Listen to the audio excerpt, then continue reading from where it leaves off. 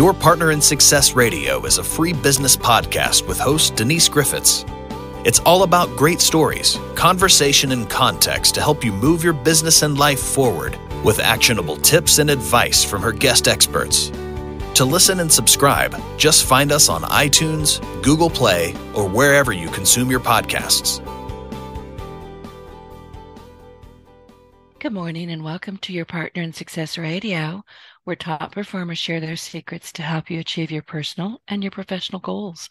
I am your host, Denise Griffitts, and together with my amazing guests, we bring you inspiring and actionable insights to help you take your life and your business to the next level. Now, ranked in the top 2% globally, this podcast really is a must listen, and it's because of my guests.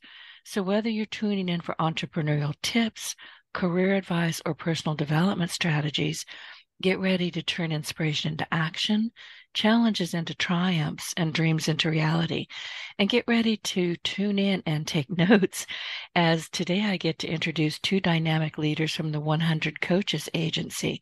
Scott Osman, the founder and CEO, brings a wealth of experience in amplifying leadership impact and fostering high-performing teams. And meanwhile, Jacquelyn Lane, the agency's president, is committed to elevating leadership standards globally with a focus on conscious capitalism, and I'll get her to explain that to me, and entrepreneurship. So they join me today to share their insights on leadership development, sustainability, and the power of purpose-driven businesses. So join us for actionable strategies, inspiring stories that will leave you motivated and help you make a positive impact in your own leadership journey. Welcome to Your Partner in Success Radio, Scott and Jacquelyn. It's good to have you here. Thank you so much. It's great to be here. Great to be here with you, Denise. Listen, I've got questions. So I have all. You have questions, we have stories. Oh, good. That's what I want. So can you share a bit about yourselves? I'll start with you, Scott, and the wonderful ways that you navigate with the world. Sure. Well, gosh. I'll tell you. So I've had a navigate with the world. So I navigate with the world by seeing people deeply. It's sort of been a through line for my whole life. I was actually a fashion and portrait photographer first, and then I was a branding professional for many, many years. And both of those professions are really about how to see people without any filter, without any, just see who they are. And then I met Marshall Goldsmith. Marshall's the #1 executive coach in the world, maybe 10 years ago. And he and I, he came up with this idea that he wanted to teach 15 people everything he knew about coaching. I'm sure at some point we'll get into the story of how that all happened and what it is. But now I run, together with Jacquelyn, the world's premier executive coaching agency, working with the best executive coaches in the world and pairing with them with leaders and heads of government who have a real influence and impact on the lives of, I don't know, tens, hundreds of millions of people. Our whole business, I guess on a certain level, my whole life is really about seeing people and connecting them with others. And I love that because, listen, anybody who knows me or listens to me understands that I am a highly committed introvert. It doesn't mean I don't like people, but I can only be around them largely for 59 3/4 minutes. I've timed it. But through this podcast, I get to meet people like you and fascinating people from all over the world. And leadership, honestly, is one of our biggest topics. And there's a reason for that. Yeah, I agree. There was a time where I thought, as a branding professional, I thought by positioning companies, you could change the world. And I soon realized that it's really only through leadership can we make a difference. That leaders really influence so many people in good or bad ways. And to the extent that we can help leaders be the best leaders they can be, we can do great things. Oh, I agree with you. So, Jacquelyn, tell us about you. All right. Well, I think very similarly to Scott, I really see the world in terms of relationships and community. These have kind of become the core themes of my life. And there was a time in my life where I was very much focused on what do I need to do to get ahead, and saw my success as in competition to other people. And it was a kind of a zero-sum game, but had a bit of a transformative, what we might call an unlock moment, where I really saw in a dream and realized just how important things are in relationship, and how none of us really do this alone. We need each other. We belong to each other. And so the focus of my life really shifted from that time onward. And I just love knowing people, really understanding who they are. And if I close my eyes and kind of picture the world, I see it as one giant mesh network. See where connections exist, where connections should exist, where they could be stronger. And so it's just this idea of just loving people and being around them, promoting our friends, sharing friends with other friends, has really become a core theme. And we're very fortunate to get to do that a lot at the 100 Coaches Agency. And see, you just actually dissected the reason why I do my podcast. I am an introvert, but I love to meet people and share and help. And this podcast is just amazing for that. So I guess we're done here. You just explained my podcast. Thanks, Denise. It's been great spending this time. Yeah, hasn't it? So, but thank you for that. And it makes sense. And you said, Jacquelyn, that it's like a dream. Are you a lucid dreamer? I have to ask because I am. For sure. I figured you might be. Good for you, because that's how we find things out that don't pop up during the day. Certainly. I think of many core realizations that have happened in my life have been in that lucid dreaming state. And there's, it's funny, like a lot of dreams I don't remember, but there are these probably 10 to 15 very core dreams that I remember very vividly and have shaped a lot of the direction of my life. I love that. And I write them down if I can. My lucid dreams, I remember them just before I'm actually going to wake up. And right before a cat jumps on my bladder, I can feel him. And I'm grabbing a notepad next to me going, I'm scribbling it because they're brilliant. I mean, they're coming from somewhere. So pay attention. Absolutely. Couldn't agree more. Well, listen, for both of you, how does executive coaching serve as a catalyst for enhancing leadership skills and fostering growth? I mean, I think you've touched on it a bit. But are there any particular action items that you would like to share?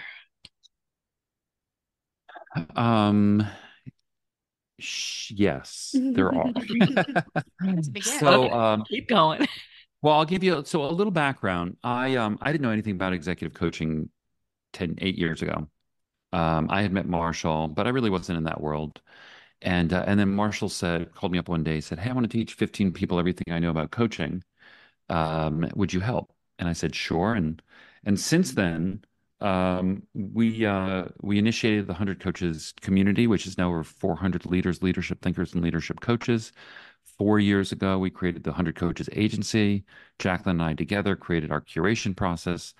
And we are connecting some of the greatest coaches in the world with some of the greatest leaders and heads of government. It's extraordinary, actually, that in 8 years since Marshall and I had that first thing, and then 4 years since Jacquelyn and I did this, that we're now in this unbelievably privileged position of helping influence great leaders to become even better leaders.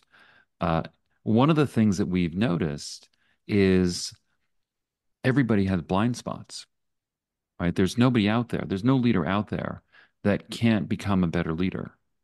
There's nobody out there that is fully realized as a human being and can use the support of somebody else. And executive coaching is such an amazing way to do that. And we've now, I guess we've combined maybe over 400 people at these very senior levels, and 100% of the time, they have a successful engagement in advancing their goals and ambitions. And it's really because the executive coach is that trusted partner that can be open and honest in a very neutral way. and help people understand the things that they're missing and how to overcome them. They can hear the things that they can't hear from other people. About gosh, about a year ago, a little over a year ago, we had this idea that we knew that in the world of executive coaching, the most important factor to a successful outcome is the quality of the person being coached. And it wasn't so much that they had to be a good person, bad person, but there were certain attributes that made them coachable. And we looked around for a book to recommend to people and found that there was no book. And so, oh gosh, it's in about 5 or 6 months, we wrote the book Becoming Coachable with Marshall. And then in September it came out. In October it was a Wall Street Journal bestseller.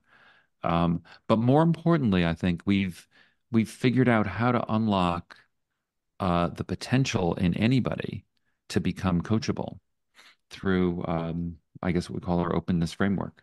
Yeah. You And know, I often think that I'm not coachable because my GPS is not the boss of me. I fight with everything, but it turns out that I am coachable, but I had to get out of my own way. Sure, yeah, I absolutely. think we all do. Well, let's test out our theory, Uh-oh. Denise, and let's see if you're coachable. Test Jacquelyn. Yeah. So, Go ahead. so in the book, the book Becoming Coachable, this is, I mean, I have to say, now that we're like, I'm a little distant from it, um, and I enjoy reading it, which is great.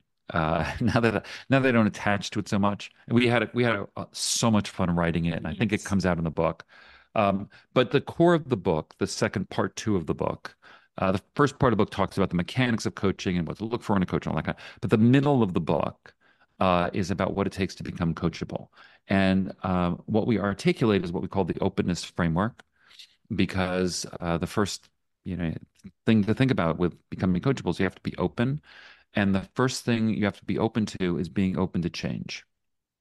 If you're unwilling to change, then that is like one of the first key indicators that you're not coachable.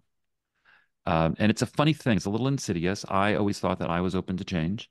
And I was looking for a coach, and I kept meeting, and we have these great coaches in our network. We kept meeting coaches, and they'd say, "What do you want to work on?" I'd say, life is pretty good, and I can't see anything in particular that I want to work on and change. I'm open to change, but I couldn't pick anything out. And then I met a gentleman by the name of Gene, who it's about a year and a half ago. He's still my coach today. And Gene said, "Okay, well, if you don't have anything to work on, why don't we work on expansion?" Mm, Because the thought that you don't have anything that you want to work on is in and of itself a self-limiting belief. It doesn't I feel just wrote like that it. down. I was writing down limiting belief right as you said it. Yeah. Yeah. And it was so interesting. The minute he said it was such a total unlock for me. And I realized that um, being open to change doesn't mean finding something that's negative that you want to change. But it just means um, being open to Sometimes accepting, more. yeah, sometimes more, sometimes just accepting sort of the evolution of where things are going and looking beyond the horizon or whatever it is, not being satisfied in the moment, although, satisfied, not satisfied. So for me, the first big unlock was being open to change, and that became the first of the four principles in the openness framework. So Denise, if you're open to change, you're 25% of the way there. Oh, I'm always open to change. I Yeah. really am. Now, does it scare me sometimes? Oh, yeah. Yeah, yeah, yeah. And other times it just irritates me. Go ahead there. Cry. Well, if you get irritated by change, uh, I get Jacqueline, what's irritated the by second my one? I get irritated by my attitude about change. It's like I'm too busy. Yeah. Yeah, and there's always a big list of excuses, and then that irritates me. I'm cranky. I'm a cranky Yeah. person. I know, I feel you there. I think Denise, you and I might might struggle with the same thing, which is for me, it was the second piece in our openness framework, which is being open to feedback. Like you, I'm like, I think I know better than my GPS. I don't, I don't Yeah. Says turn left here. No, you're not know. to I listen to don't think me. so. So I go get lost. Right. So for me, the openness to feedback was a big one because, feedback is a very funny thing. I think especially for women, we get a lot of unsolicited feedback sometimes, and maybe not all feedback is helpful. But it is always illuminating. It tells us something about the way that other people perceive us, and the way that other people experience us in the world. And the reality is that a lot of people, as they become bigger and bigger leaders with more and more authority, access to feedback really dries up. People are intimidated or afraid to share feedback because of real or perceived power dynamics at play. But feedback is really essential because we can't become aware of our blind spots without the benefit of an external perspective.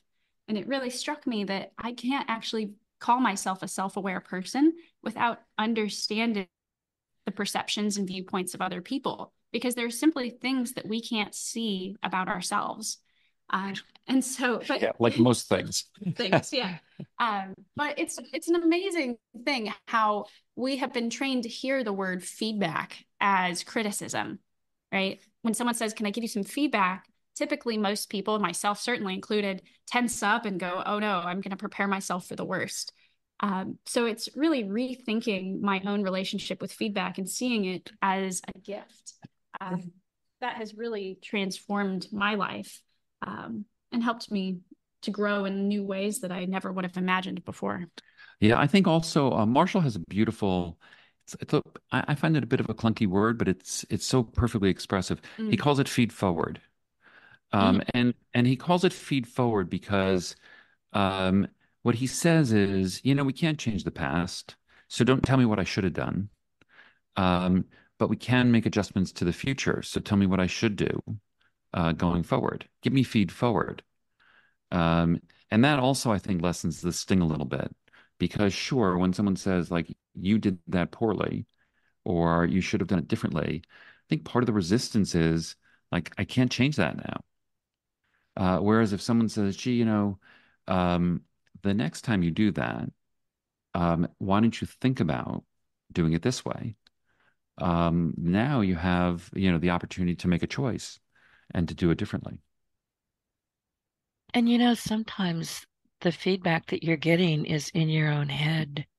And I'll Mm-hmm. be honest with you, if anybody spoke to me the way I often, or catch myself rather, I'm getting better about it, catch myself talking to myself, I'd need bail money. I'm not joking. I'd be in jail. Yeah. Yeah, I know. That negative self-talk. It's a real pervasive problem. But we can work on that too. Mm-hmm. Well, and a coach is good for that. Yeah. Right. Yeah. So if you're open to change, open to feedback, sounds like you're open to feedback with an asterisk, maybe. Just And- don't tell me to go left. I ain't doing it. Turn left now. No. No, no, that Let's is keep not the right going. way. No. But you can hear it. You can hear the feedback. Then, those two that you're kind of halfway there. And that's huge, right? Because now you can see that there are things in yourself that you would like to be different. You can hear from others. I think also one thing that's interesting about feedback is it doesn't have to be right or wrong. It really could just be another perspective so that you see things a little bit more dimensionally. Yeah. We quit labeling it. That Mm-hmm. can be very helpful. So, I had coached very early on in my career, which is about 20 years ago now. And I had never worked with a coach. She wasn't an executive coach, but she was great. And I must have been whining a lot about the same thing over and over again. And she was very quiet. She said, Denise, I went, yes, ma'am, because I knew something was going to hit me right in the forehead. She said, what are you tolerating?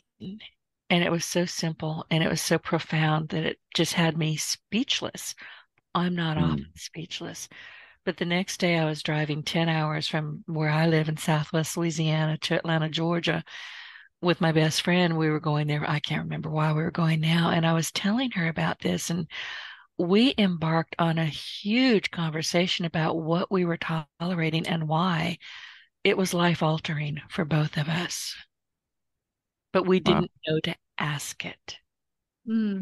Amazing. Isn't that Yeah. it? And then once you become aware of those things, the third step in our framework, and it sounds like this is the same realization you all had, which is that you have to take action on those things that you hear, Mm-hmm. right? Right. Right. Being open to change and being open to feedback, that's good. But if you're not willing to take action, you're not coachable, because the whole work of coaching and becoming coachable is about creating the change, not just seeing it and hearing it. Yeah. Yeah. You have to It's do really where the something. rubber meets the road. Right, Mm. right, right. And I am a huge fan of Dr. Napoleon Hill. In fact, my Wednesday co-host on my podcast is Dr. Ben Gay, not Dr. Napoleon Hill was the final mentor. Ben Gay was, I'm getting this confused. Ben Gay was the final mentee for Dr. Napoleon Hill before he passed away. Wow. He will say often, people treat the, you know, science of getting rich, think and grow rich, like that's a big mystery. He said, Dr. Napoleon Hill said multiple times in that book, take action. Mm. That's Hmm. the piece that so many people just go, oh, okay, I'll do that later. No, no, no, no. Do it now. Yep. Absolutely. Couldn't agree more. That's the difference, right? Yeah. Is lots of people talk about things, but the core differentiator is the people who actually do things. Hmm. So Okay, well, true. keep going. So you gave And me then the three. fourth, There you go. The final step in our right. openness framework is being open to being held accountable. Oof. Because, yeah, accountability is a big word. Sorry. Yeah, I flinched with you.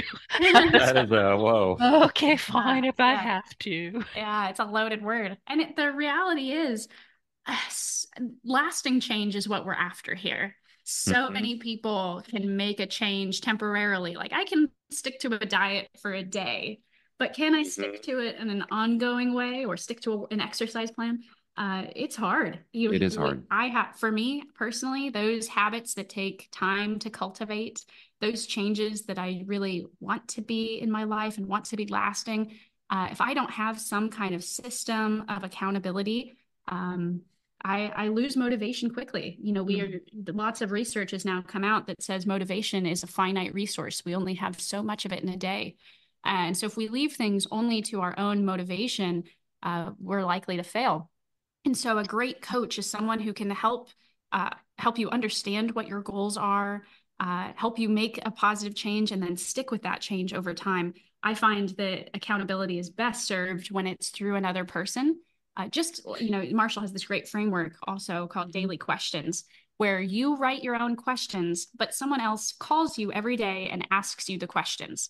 So you pick the questions and you give a score for it, but just the process of being accountable to another human being really makes these habits stick, makes it really top of mind, and that to me is just that's a Yeah, tough one. that's gold. Denise, that was Marshall wrote that in his New York Times bestselling book, Triggers, where he describes what it takes to hold yourself accountable and to create the daily questions process. And it is hard, but if you do it, it is truly magic.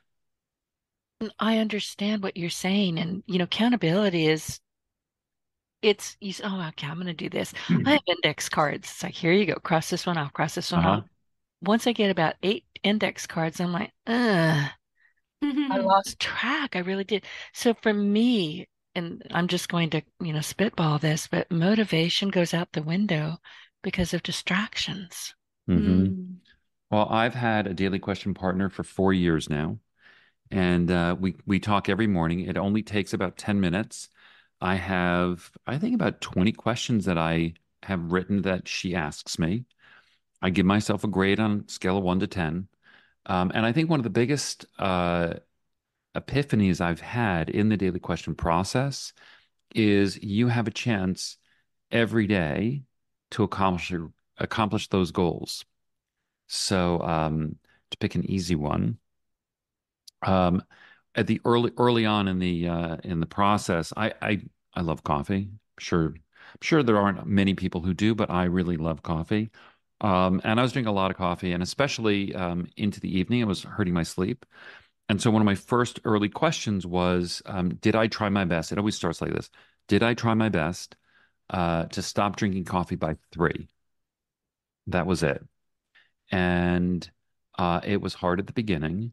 And then I started to get it. And then over time, I realized that I could do it. I wanted to give myself a 10 every day. And so over the course of time, I stopped drinking coffee after 3. I stopped drinking coffee after 3. I rarely have dessert. Um, a bunch of those kinds of things, but also things to do with exercise, things to do with bad habits.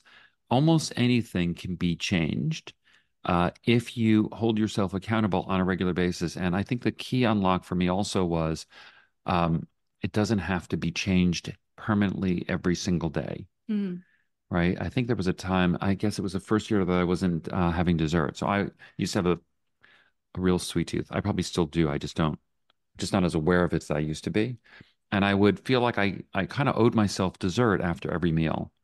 And so one of my daily questions was, did I try my best to not have processed dessert? So I can have like an orange, but not ice cream or cake or cookies um, after the meal. And at first, I did it okay, maybe 4 times a week, 5 times a week. I was able to do that. Um, and it kind of sounded like I was failing 2 or 3 times a week. But it turns out at the end of the year, I had not had processed dessert 300 times. Or actually, another way to put it is 65 times that year I had failed. There you go. But the other way to look at it is 300 times that year I had succeeded. And 300 times of success was extraordinary Mm. and Well, that's really, a habit in the making. mhm, Right. and really put me on the path. It kind of frustrates me a little bit. At the beginning of the year, you hear these stories like people make their New Year's resolutions, and by 3 weeks in, they've failed. And I think, you don't know whether you've succeeded or failed until the end of the year, because you have a whole year to try to keep that resolution on each day. Doesn't Yeah. have to be every day. On each day you wake up and you can hold yourself accountable to the resolution. Yeah. But the idea is that any progress is still a great step forward and makes us much better for trying Oh than yeah. to do nothing. And what I love about the daily questions process is Marshall recommends starting each question with, did I do my best today? So that effort matters, not just the results or the success of it. Mhm. And I think that's a really important distinction because, yeah, even though you lost your temper and yelled at the kids, you tried your best, right? Yeah. And I like, but just be honest with yourself about effort. And, I think we hold our standards to this idea of perfection. And really, perfection is It's an it's an illusion. illusion. Yeah. Undoable. It doesn't Yeah. exist. Yeah. Right. Yep. And I think so many of us get caught up with this obsession with perfection that we discount trying. That's a good point. And both of you, and I wrote this down early on, and then I just started a couple of times because both of you have used the word or the term unlock several times. Tell me what you mean by that. I think I know, but tell our audience what you mean by unlock. Hmm. What I love about this idea of unlock is it's this process of becoming aware of something that once you see it, you can never unsee it. It's like a new way of being conscious and aware. Um, and what I think those are some of the most fulfilling moments in the coaching process is when a perspective is forever changed. Uh, but a lot of times it's a slow progress in one direction. And so I might compare and contrast this idea with unlock and the idea of accountability. But I do think they also go hand in hand. Hmm. That Yeah, I makes sense. yeah, I love the way unlock kind of frees us up to say, we can a lot of the things that hold us back um are self-made constraints. Hmm. So many times we think that we can't do something, or we think that things have to be a certain way. And I certainly have found that the minute I stop thinking that things have to be a certain way or that I Mm. have to be a certain way, that's kind of an unlocked moment where all of a sudden the limitations of that thought are released. And I guess I'm kind of unlocking myself Mm. for the potential of that change. Isn't a lot of what I'm going to call procrastination. I actually call it something else, but it's rude. Uh, Mhm. Procrastination, isn't that because you're not unlocking, you're not seeing things differently? You're just hanging on to something that probably is not true. And that's going to allow you to procrastinate and shove it off. yeah, it's But Go ahead. this is where I do think this idea of unlock and accountability go hand in hand. Because and that's funny, they sometimes uh, come in different orders. Sometimes you have to make a little bit of forward motion and kind of uh, inspire something in yourself that creates an unlock moment. And other times we have an unlock moment, from be it a lucid dream or a conversation with a friend or a mentor or coach that changes our perspective forever. And then that also kind of leads our action in a different direction. So, it changes for everyone, but sometimes one can very much inform the other. Yeah. I have to say one thing with procrastination for myself. So if I notice I'm procrastinating, and I am a big procrastinator, Oh, I uh, have to agree. I'm always amazed at when I finally get around to doing it. It's the same thing I would have done had I not procrastinated. It's And like it I wasn't didn't. nearly as difficult as you made it out to No, be.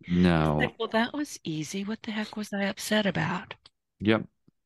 Why did I cause myself all of that additional work and strife and worry, putting it off? It's like our friend Srikumar Rao talks about double arrows. Like there's the injury, and then there's like the thinking about the injury. Mm. And sometimes Oh, procrastination, it's like you got to do the thing. That's the first arrow. Okay, I got to do this thing. It's unpleasant. But the second arrow is putting it off and having to relive the I've got to do the thing until you get it done. exactly. And I'm teaching myself to reframe. I've got to, oh, I get to. Yes. Mm. Big difference. It's a mental shift and it works most of the time. Not 100%. Sometimes I go, heck with it. And I just go outside and stand out in the yard and look at the trees. But, it's just if you can change your mindset a bit, it's, oh, I don't want to do this. Oh, I've got to do this. Your immediate, just now when I said that, I gripped my stomach. It's like, oh, Hmm. when I say I get to go do this, right after this podcast, I get to go, write a review about their book. And I'm all excited again. Yeah, Mm. that's so great. I love that. Thank you. Well, listen, keep going. I keep interrupting you, and I hate that I'm doing that, but I have questions. I warned Yes, No, we yes. love your questions. so Ask us more. I will. The openness framework, you brought that up a little bit, and I would like for you to share with the audience, what does it do and how does it contribute to being coachable? I think you touched on it a bit, but Hmm. if we did, we can move on, but is there anything else you want to share about that?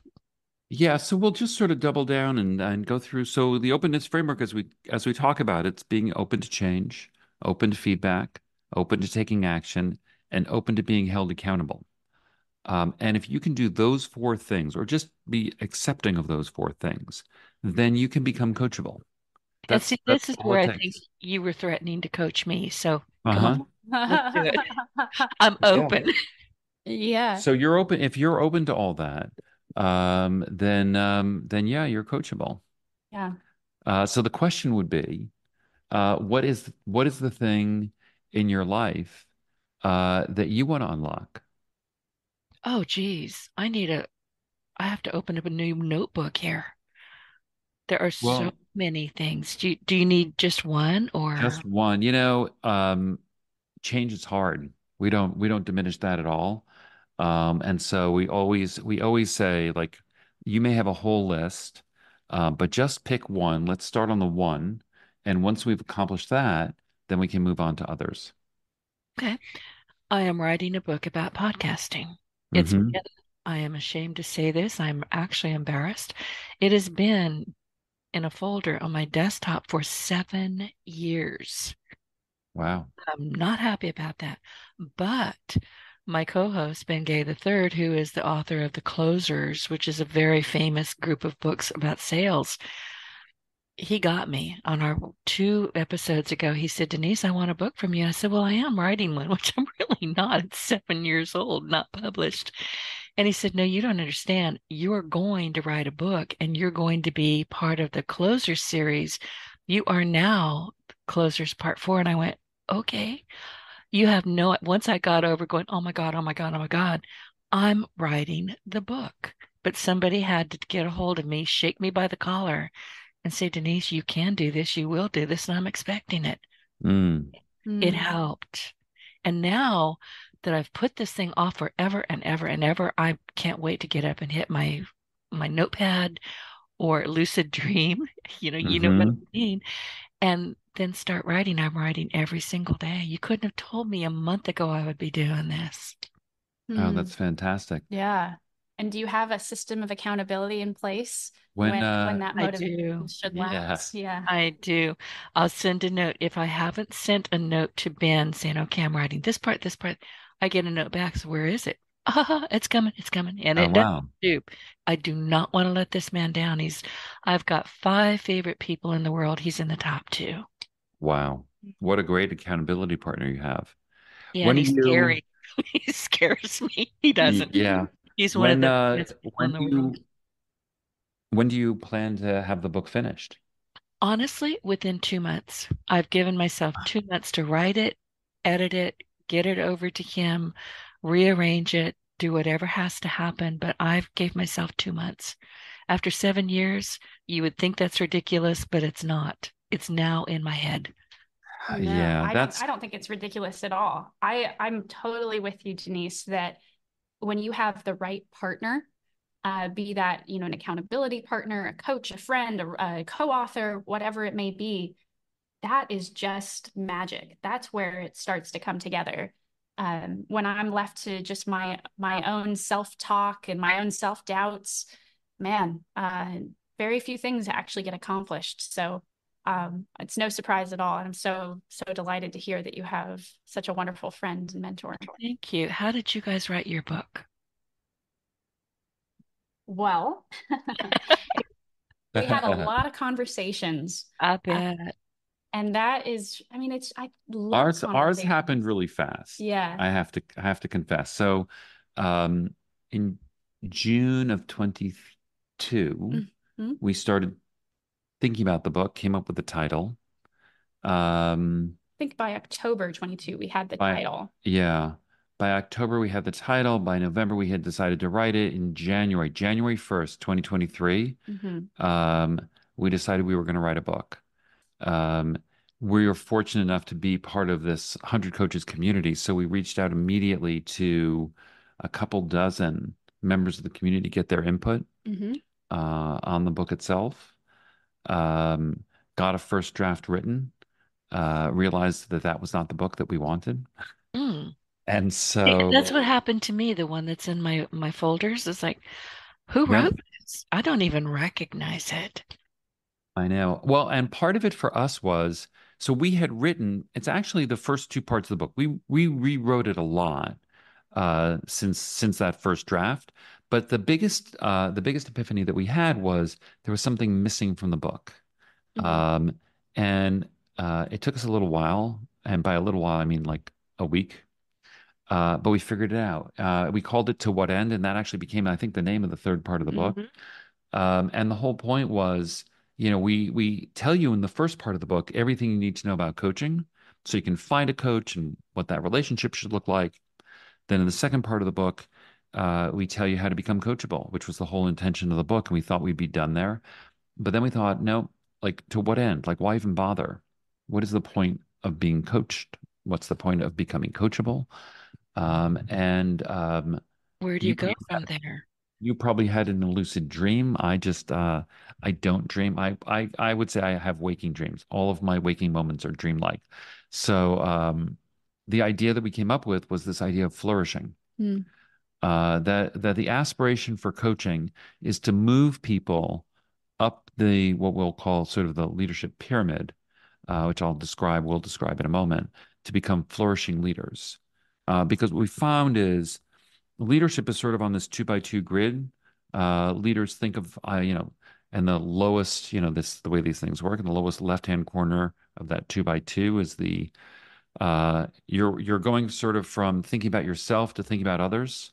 And on the vertical axis, you go from thinking about how you're going to get things to thinking about how you're going to create things, from extraction to expansion. So in the lower right-hand corner, you have people we call strivers. Those are people who are trying to figure out what they can get for themselves as a leader. They're trying to create more money for themselves, more power for themselves, whatever it is. Those are striving leaders. That's, in our view of the world, sort of the lowest level of leadership. Yeah, very zero sum. Yeah. And then we move across. So it's still on the lower level. It's still ultimately extractive, but it has a we focus rather than a me focus. And that's what we call people pleasing. But this essentially is giving away your power to the opinions and perceptions of other people. So this is someone who tends to pull stuff out of the system still, but for the benefit of other people. And they still haven't fit. I mean, it looks good in some ways, but again, it really rids people of ownership and agency, and ultimately doesn't create more for everyone. Tends to drain Right. people. It's zero sum. I mean, Yeah. it's diminishing. It looks good on paper, but in reality, it's not creating more for Mm. everyone. So a better leader and probably a pretty good leader is a rising leader. And that's a leader that understands that the job of leadership is to create growth and expansion. They want to grow the company. They want to do good, help have their employees also grow in their roles. But they're also still very much thinking about themselves and their own career, how much they can get. Their Um, primary focus is still very much on themselves. These yeah, are people who tend to be focused on, again, power, authority, position, title, uh, income, and all of those. I mean, none of those things are bad per se in and of themselves, but ultimately it's still somewhat selfish. absolutely. And And it holds them back. It holds them back. It holds the system back. Mhm. And what we notice is you can't really have true expansion when the primary motivation is selfish. Yeah, when the primary motivation is more for me. But Hmm. what we really talk about in the flourishing perspective is more for everyone. And more for everyone creates more for me as well. Hmm. But it's a byproduct. It's not the primary goal or driver. More for everyone is about creating things like legacy, for creating positive impact in the world, for being focused on all of the key stakeholders and all of the people that we're in relationship with. So that might include our employees, our customers, the environment, our families, and ourselves too. And we have to have all of those relationships in healthy balance. But it's amazing when we tap into that, the entire system can flourish together. And also, I think that correlates so nicely with the process of writing our book, is that how many hands touched it, how Hmm. many people have been involved in our own professional journeys. And when we recognize that, we really all rise together. It's a Yeah. beautiful thing. Denise, one of the fun parts of the book, and you see it in the book. The final chapter in the book is actually so we came up with the concept of flourishing. We fleshed it out on long walks with Marshall. Oh. Sometimes in malls if it was raining. Uh, so we had these long walks, and then and we would record them. And so the final chapter of the book is a slightly edited recreation of the conversation that we had, which really is delightful because I think it shows the interaction that we had, Mhm. and what it feels like to be flourishing, which is just so elevating. Mhm. In the audio book, you can hear the conversation because we each read our parts in the audio book. It's also a lot of fun. I But I don't have the audiobook yet. I will get it. I just wrote yeah, that. get the audiobook. Yeah. Yeah, I think my personal favorite part of the book is the acknowledgement section. I love reading acknowledgement sections in any book or work because you get to see how it all comes together. But our acknowledgement section also has each of our three voices kind of pulled out and distinct. But there's just so many. You'll if you read that, you'll see how many hands have touched this, how many people are in each of our lives, and it's just I don't know, it's just a really beautiful celebration of so many relationships and wonderful, wonderful people. I love how much you love your book. I Well, do. you will see when you put it to bed. It's really it's a thing of wonder. It really Mm. is. It's in hindsight, hopefully this inspires you to move forward more swiftly. Um, Faster, but more but accurate. in hindsight, the book, you think of a book as being this sort of output that you're going to have this thing. But I think at the end of the day, a book is an internal exploration of a topic, and that you're working on it. You're trying to figure out like what is this topic? How do I understand it? And then finally, you understand it, you get it right, you can put it into a book, um, and other people go on the journey with you to understand the thing that you just figured out. Can you put that on a plaque and send it to me? Sure Of can. course. I love that. And it makes sense because I think that was the struggle that I had with this book back in the day. I was trying to be educational. Podcasting is not educational. It comes from the heart, and I wasn't showing that. Mm. Yeah, Hmm. yeah, absolutely. Um, I love the process too. The whole process of writing a book and editing it. It is, I mean, it's very much putting your heart on your sleeve and showing what's inside and your own exploration and growth. But it's also the process of being coachable. Hmm. You're taking edits and feedback, and you're interacting with other people and their perceptions and ideas. Um, yeah, Right. it's just an amazing growing process. And I suspect, Denise, with you and your book, the same thing is happening. It just took you a little bit longer, where you're kind of A little bit. circling. Yeah, Yeah. You're that's you're very kind. you're circling you're circling the airport. You're waiting for air traffic control to tell you you're ready to land. And Oh, until you feel very you're ready good. to land, Right. then you're going to circle. And then all of a sudden you get the message that now is the time. And once you get the message, you have a flight plan and you know your flight path, and it's all going to come together for you. And see, that is beautifully succinct, and you just described it. I mean, it's been bugging me. And you talk about those two arrows. I've got to write this book. I've got to write this book. It would keep me awake at night, and I don't sleep well anyway. So when you add that procrastination, irritation Mm. to it, not helpful. Now, Yeah, air traffic control is telling me go. So I love it. right. Well, and also, I don't know if 5 years ago or 7 years ago, you would have been part of Dr. Ben's network, Yeah, no, and Stephanie you would have Bowling been. Hill, but Ben is a sales master. But no, Mhm. well, I've known Ben for quite a long while. And he, about a year ago decided he wanted to be my co-host. I said, sure, because he is a wealth of information. And he's worked with people like Zig Ziglar, Dr. Napoleon Hill, Earl Nightingale. He can tell stories. And I told him, I said, honestly, the reason I want you to come on my podcast or co-host with me is because you need to write your autobiography. And we're doing it Mhm. while we're talking. So we're kind of both, at each other, write the book, write the book, write the book. But I love how you guys talk about leadership. And listen, leadership is getting a bit of a bad rap. There's just, this is my opinion only.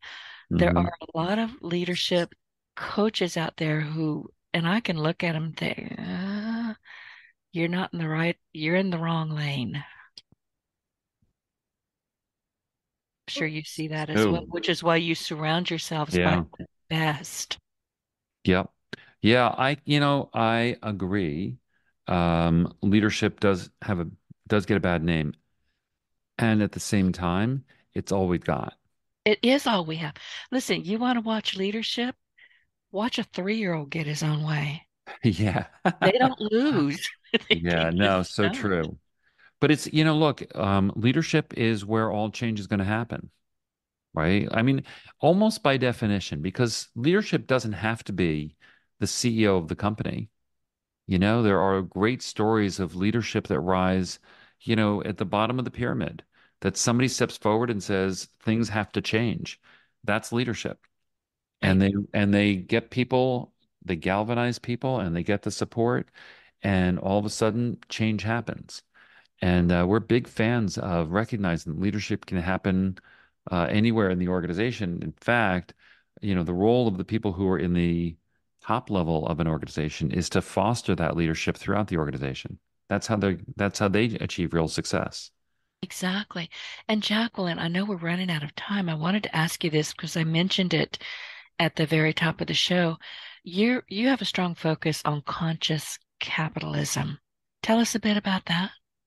Yeah. So again, it's like what we've talked about a little bit earlier here, where it's this focus not just on the shareholders, so not just on financial returns, but instead being focused on all of the key stakeholders that are in our lives.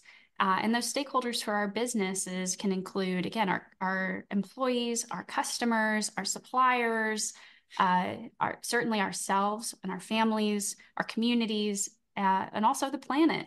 And when we have all of those things that we're aware of, we're not just looking at a single metric of success, i.e., the financial return, but we start thinking about all of those things in concert with one another, then we tend to lead businesses in a way that's far more conscious.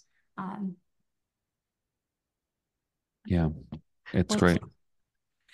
we are running out of time, and I hate that. I think I told you in the pre-interview that this is about the fastest 60 minutes on the internet. It just goes so quickly. Scott, what are some of the current trends or developments in your field, and how are they impacting your work or your industry? Um, I think of some of the greatest leaders that we've met, folks like Alan Mulally and Hubert Joly, and um, the biggest trend is leaders recognizing that they don't have to know everything and that they don't know everything. Oh, Um, I nice. know it sounds crazy, right? No, but it's so true.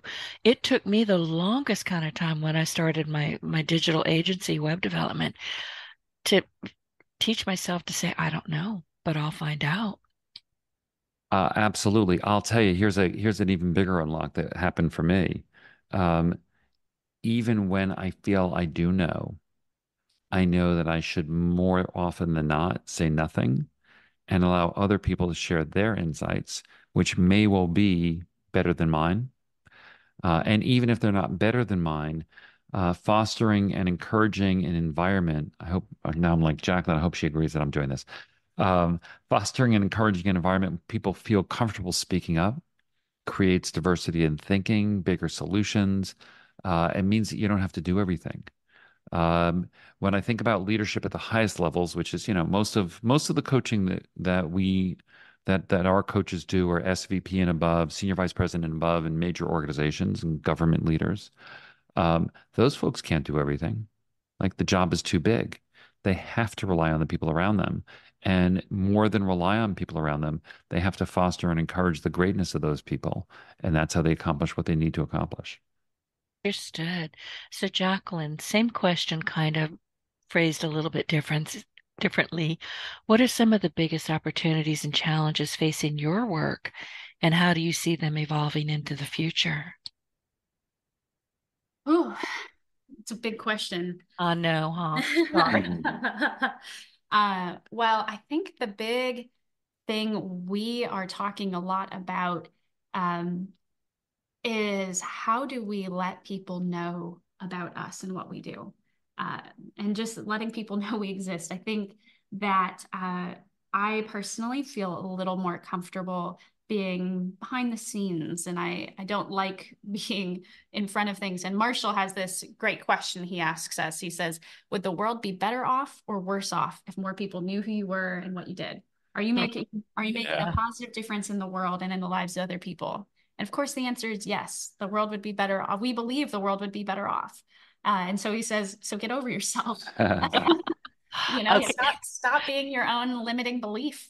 There's your plaque. Get over yourself. Yeah. That's some great coaching right there. Yeah.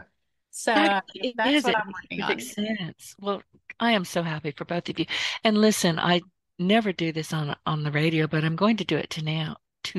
I can't talk. You know what, Scott? I'm blaming you because I'm drinking a cup of cold coffee. I don't like coffee, but it's sitting here and it has very little cat fur in it, so I'm going to try to drink it. And it's just for the record, I don't drink coffee with cat fur. Apparently I do. That is where I draw the line. I just looked at it and went, huh. I don't even like coffee, but yesterday, I think this is from yesterday, I felt like I needed it. So, I'm not an aficionado, but what I want to do is just tell you guys that I have access to a lot of high value podcast hosts. With your permission, I'm going to introduce you to all of them. Thank you so much. Thank you. Yeah. This has been such a lovely time together. And you're so sweet and generous. Really appreciate it. And see, now you just ruined my reputation. Oh, you can cut that out. That was just for you. You don't have to broadcast that.